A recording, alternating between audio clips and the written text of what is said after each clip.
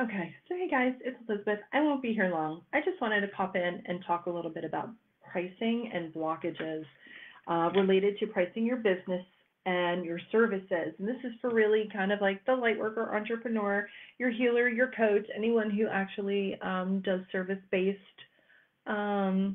practices, and you have to price your items. So if you know me, you know I am not a big fan of the $25 tarot card readings, right? There's a whole bunch of stuff that goes beyond that. But aside from that, there's the money beliefs, there is spiritual beliefs that go behind that, there's parental beliefs, there's religious beliefs, there's cultural beliefs in regards to pricing for spiritual services. However, that being said, there's also another element that people don't really talk about, and that is the exchange of energy. And we do actually talk a little bit about that. If you're in spiritual circles, you talk about that too. But when we price our services and our products, we're always looking at the number of what things are going to cost. This is going to cost me blah, blah, blah number, right? And every time we look at the number of what we want to charge in regards to our services, that's where people get tripped up. It's the number. And the reason is because we have an attachment to what we think particular numbers mean. And what I mean by that is certain numbers mean expensive to you or to some other person, whereas other numbers or the same number doesn't have that same type of trigger point, right? So whenever you hit a number, you're doing two things. Number one, it's like, okay, let's say we look at the $25 tarot card reading, right? Is that your number trigger or is that a client number trigger? Are you using the $25 because that is what you think people will buy? Is that what you think people will pay you? Is that your trigger in regards to $25 is a lot for what I do?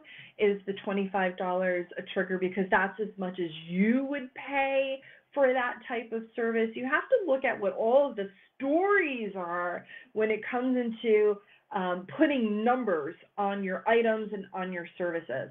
So what we've come to conclude is we don't use that mentality or that way of pricing. So when we look at pricing, we're looking at the container of support that we are offering, right? So we are looking at the amount of energy that's going to be exchanged, the amount of energy I'm going to need to put into that particular container, the amount of time spent one-on-one versus remote healing, the amount of that whole container as a whole, right?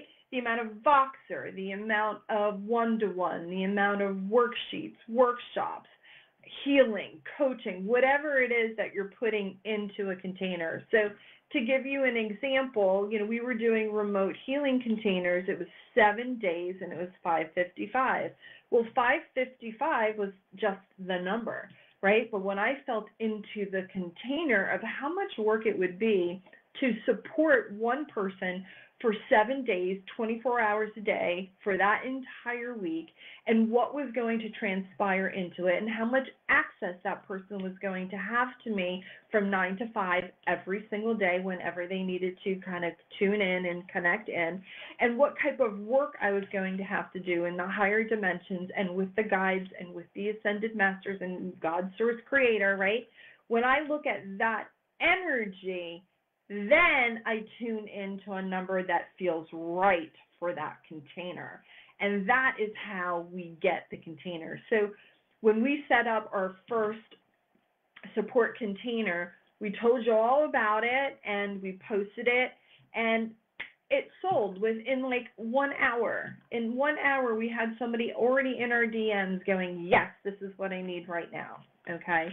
So when you look at it from that perspective, you're not looking at all of the stories about the number that is coming up for you, for your client, for whatever other story that you have around money or that number, or whether it's expensive or it's not expensive.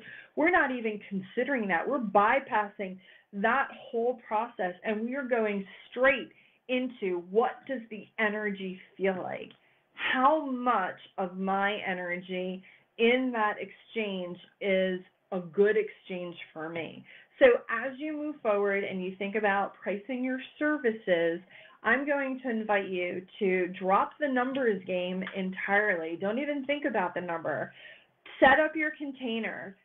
Put everything together as to what it is that you want to create, what it is that it feels like, how much support you want to give, and then think about the energy of exchange that's happening inside that container, and then price it at a point in which it feels good, not engaging the ego around the numbers, not engaging the ego around the story around the numbers, right? The numbers don't matter. It's the energy of exchange. If you're offering an exchange of energy in a service program or package in which feels good to you and is high vibe, and you feel, well, this is worth like $200, or in my case, this is worth like $550, then that is the sign, that is the appropriate energetic exchange for that particular piece, that particular program, that particular service. If you charge less than, right, now you go into a story. If you overcharge, there is no overcharging. It is what it is, right? But if you charge less than, you have to ask yourself, what is the reason behind my $25 offer? What is it? What story around that number is coming up? What story about myself am I telling? What story about my clients am I telling, right? So think about that the next time you kind of go in and you want to price your services or your packages. And instead of looking at the numbers, we're going to invite you to look at the energy of exchange and your container and price it from there. If you have any questions, you guys feel free to ask. I just kind of popped in to let that kind of come through. It was something that came through in one of our client sessions today. She doubled her prices and worked out really well for her, so we're very excited about that. Also, if you guys are interested in 2022, we are now taking applications for private mentoring for Expand, our business mindset mastermind, which I love. We might be doing Transcend again. I'm not sure. You can ask me. We'll find out. But other than that, you guys have a fantastic day, and feel free to reach out through Messenger. Talk to you soon. Take care.